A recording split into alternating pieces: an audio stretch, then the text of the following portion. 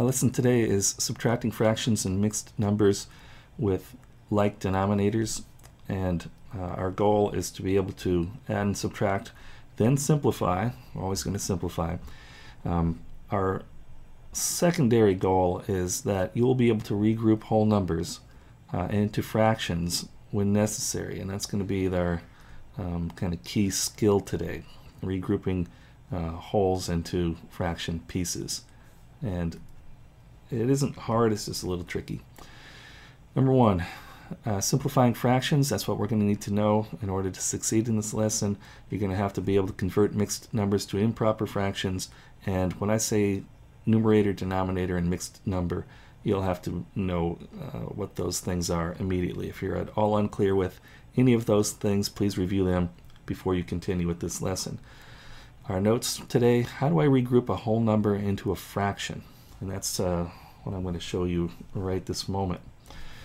All right, what we're actually doing today is we're going to be subtracting, right? And let's just say that you're subtracting 21 minus 12. A lot of people will be able to do this in their head, but what you've learned over the years is that you start with the ones place and you say 1 minus 2. Well, I don't have enough ones. I have to take this number, break it up into 10 ones, which now, oops, I won't have 0. I will have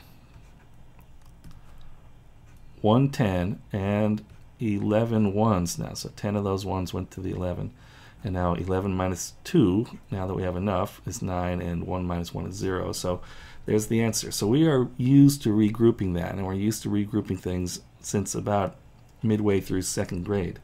Now in fractions, what you're going to see is sometimes you have 5 and 1/8, and you're going to subtract something like 3 and 3/8. And you're going to say, wait a minute, I don't have enough ones here to subtract 3/8. So I need to regroup one of these fraction pieces. Now, how many eighths, if I took 1 from the 5 and made it into a 4, how many eighths do I need to bring over here? Well, if the denominator is 8, then I need to bring in 8/8 and add it to that fraction. So that fraction is not 8/8 anymore, now it's 9/8. All right, so we've just done the same thing that we did when we have whole numbers. We regrouped one of the larger pieces into 10 smaller pieces. Here we regrouped one of the larger pieces, the wholes, into 8 smaller pieces and then combined them with the fractions. And now I have enough to subtract. So 9/8 minus 3/8 equals 6/8, and then 4 minus 3 equals 1. And of course, hopefully you're seeing now that that needs to be simplified.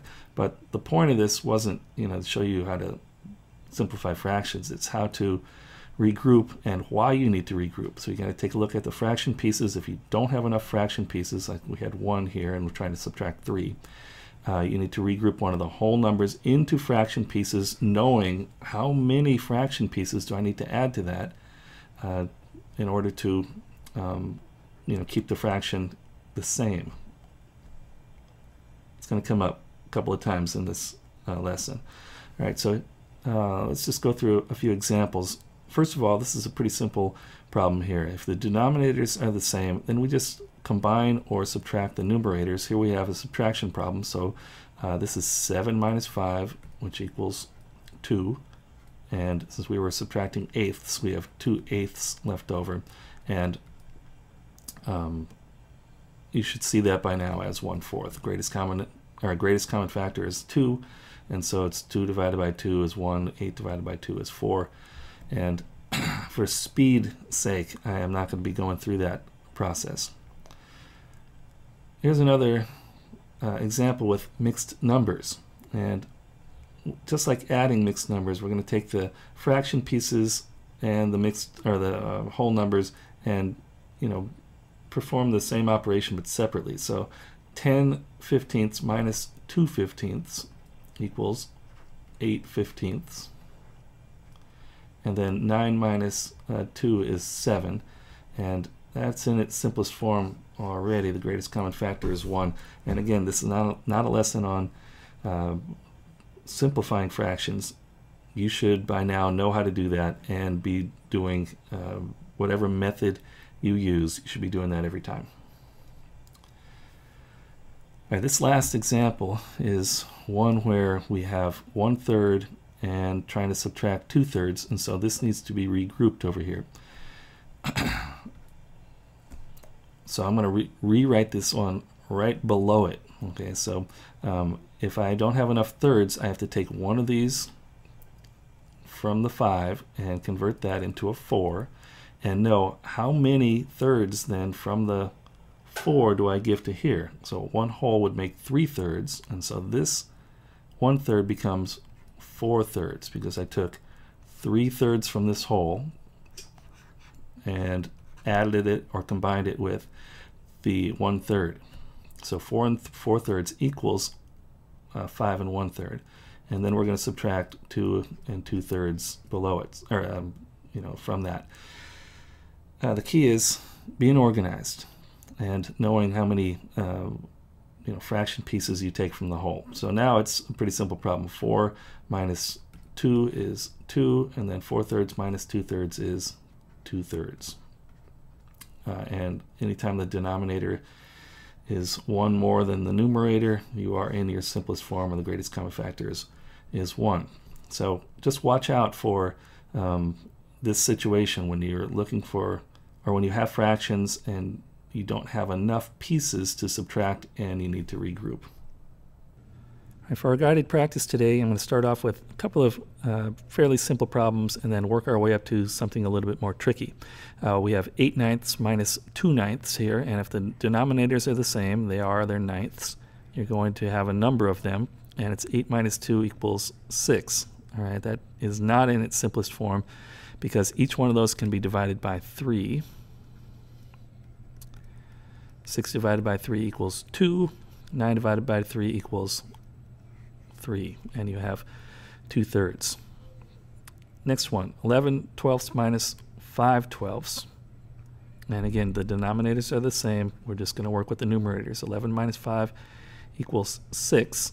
And to simplify that, you can do a couple of things. Obviously, find something to divide by like we did before. And the other thing is we can just take a look. And if 6 is half of 12, then it's always going to be simplified to 1/2. So if the numerator is half of the denominator, simplest form is 1/2. Now, number 3, we have mixed number now. And in your adding of mixed numbers, you can do it in any order. You can add the whole numbers first and then the fractions, or the fractions first and then the whole numbers. But in subtraction, you really want to subtract the fraction parts first, because then you want to see, do I have enough pieces if I subtract that I can continue subtracting without regrouping? And in this situation, I have 3/8 and I want to subtract 1/8. That means I have enough eighths. So my fraction part is 3 minus 1 equals 2/8. And then I subtract the whole numbers. 4 wholes minus 1 equals 3. Now that isn't in its simplest form there. 2 and 8 are even numbers. Even numbers can't be in their simplest form. So we need to divide the 2 by something and the 8 by something. And it turns out 2 divided by 2 is 1. 8 divided by 2 is 4. And 3 1/4 is the answer to that. If you're used to doing the factor trees, continue with that. If you're used to doing your own method of simplification, continue that. I am speeding this up for the sake of time today. All right, the last one is the tricky one, and that is looking at the fraction pieces. We have 5/12 and we want to subtract 7/12. Earlier I showed you that you can regroup one of the whole numbers into fraction pieces, combine all the fractions, and then simplify, or then subtract. But instead, what we can do is we can turn this whole problem into improper fractions, and then the subtraction becomes pretty easy. So let's do that. We start at the bottom. 12 times 3 is 36, plus the 5 equals 41, and that's over 12. So 41/12 minus, and let's do the same thing for the second fraction, and that's 12 times 1 is 12, plus 7 equals 19/12. And at this point, you have 12s, and you are just going to subtract 41 minus 19. If you can't do that in your head, it happens to be 22. All right, and now I have an improper fraction, 22/12, dividing 22 divided by 12 equals 1 and 10/12. So there's my answer, but that isn't in its simplest form because you have two even numbers there. So that's going to be divided again. So if you divide each one of these by 2, you get 1, and 10 divided by 2 is 5, and 12 divided by 2 is 6. And when the numerator is 1 less than the denominator, you have to be in your simplest form. So that's it.